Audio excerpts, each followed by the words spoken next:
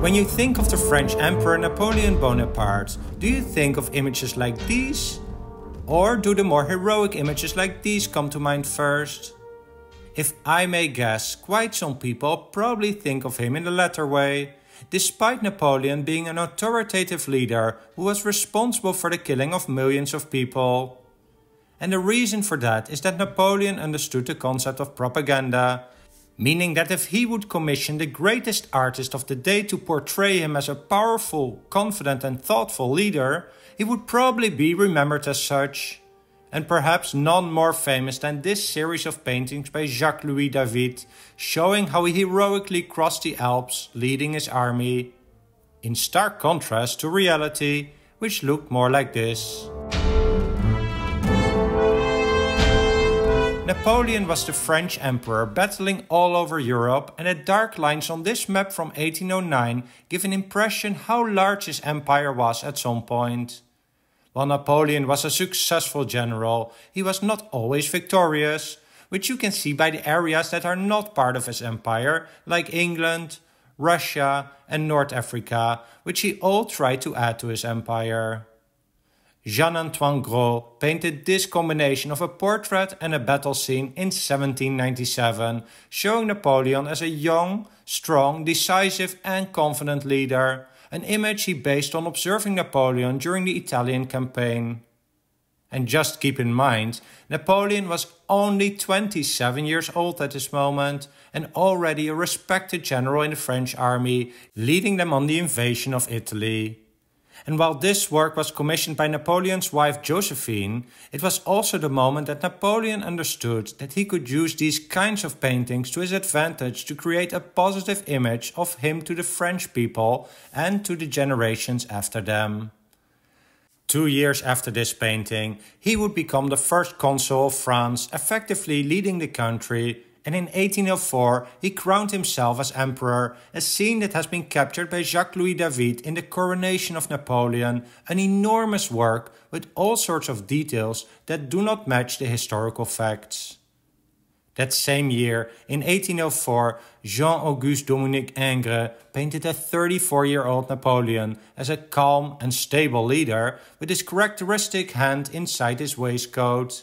He is about to sign a decree that basically says that one of the cities France conquered in current-day Belgium is gonna benefit greatly from being part of France. Ingres modeled this work after a similar style painting by Jean-Antoine Gros from 1802, and it was Napoleon himself who had commissioned this work, and he had ordered several artists to create replicas of it to be distributed throughout his empire.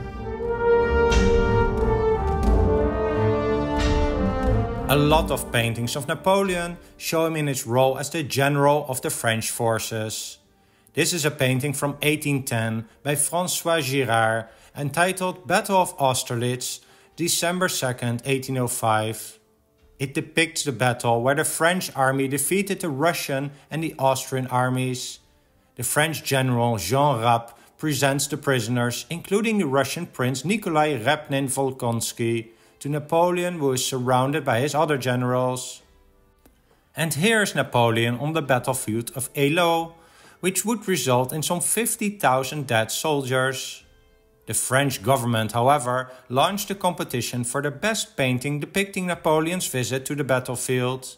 This version was the winner, showing the compassionate side of Napoleon as the leader of the French.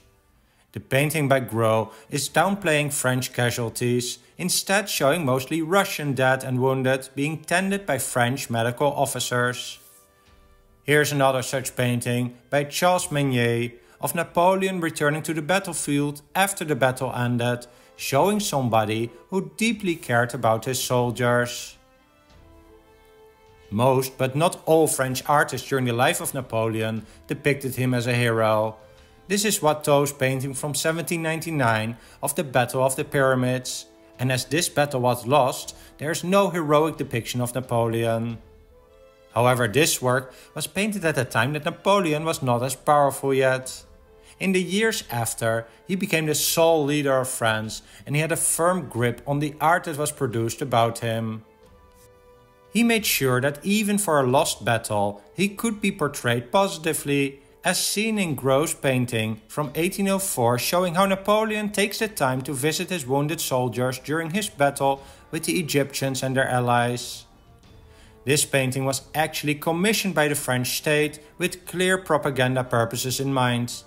There were a bunch of horrible stories about the actions of Napoleon and his army during that battle floating around, and this was an attempt to counter those negative stories, though more objective historical sources make no mentions of the actions of Napoleon in this painting.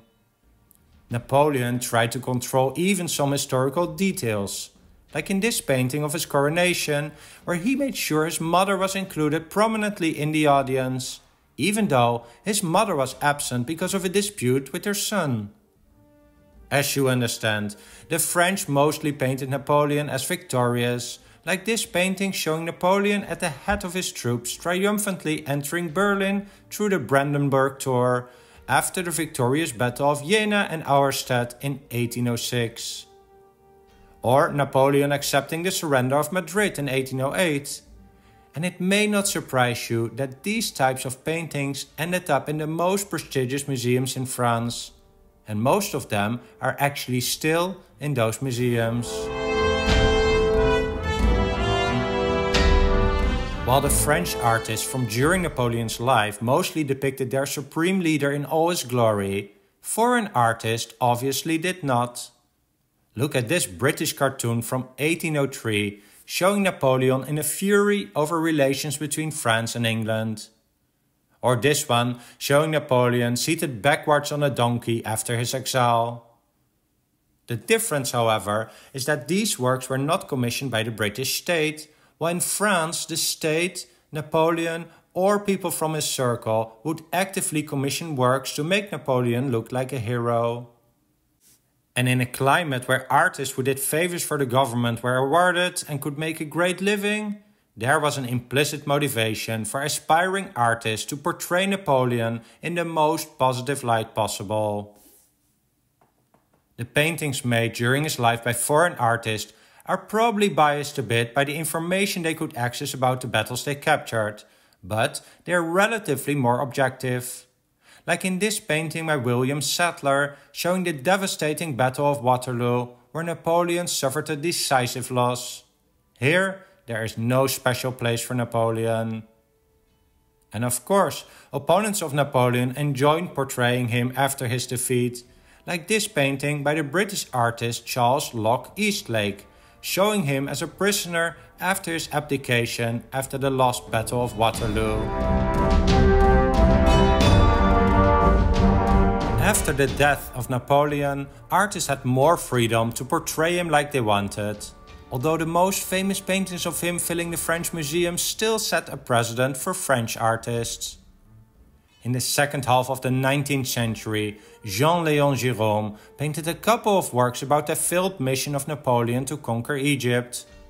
He chose to depict a more thoughtful Napoleon, here in front of the Sphinx, while his army is in the background, and here in a more contemplative mood while scanning his surroundings.